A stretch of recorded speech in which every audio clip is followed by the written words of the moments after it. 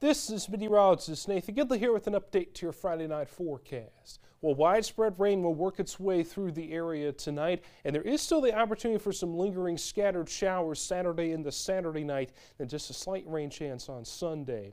When all is said and done, here looking at light rainfall amounts, generally between 1/4 of an inch to 1/2 an inch across the area. Much needed rainfall, though, as moderate drought has expanded across northeast Indiana and northwest Ohio.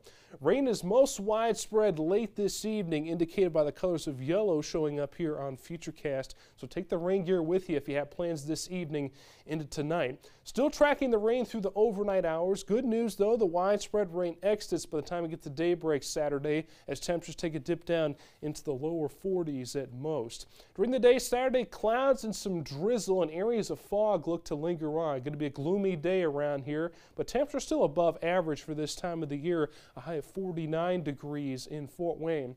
Into Saturday night, still the chance for some scattered showers as a warm front works its way through the area. Pretty hit or miss in nature, though, overall, those showers. Temperatures get as low as the mid-40s Saturday night and then slowly climb into daybreak Sunday.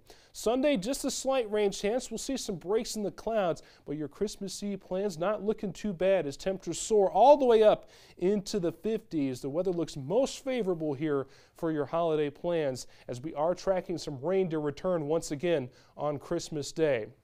Take a look at the exclusive 10-day forecast, a high of 54 degrees on Christmas Day, with rain becoming likely by the afternoon and lasting in the Christmas night. As Kwanzaa begins on Tuesday, we are tracking some additional rain showers with highs still in the 50s. Could be one of the warmest Christmases around here as well, with those highs in the 50s. Now we drop back to the 40s on Wednesdays. We see partly cloudy skies. Another system drops in Thursday, which will bring us some rain and snow showers. Then we're cooling back down to the 30s on Friday, and we stay there over the weekend as we dry out, but back up to 40 by Monday at the end of the 10-day forecast.